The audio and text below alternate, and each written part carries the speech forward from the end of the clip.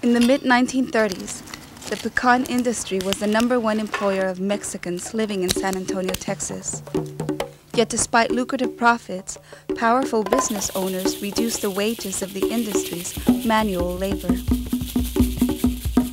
Civil rights activist Emma Tenayuca and 12,000 pecan-shellers organized one of the largest labor strikes in U.S. history.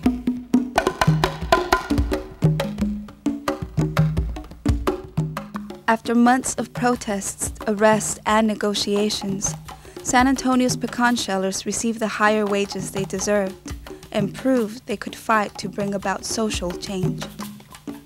Emma Tenayuca was known then and remembered now for her pivotal role in the pecan-sheller struggle for social and economic justice.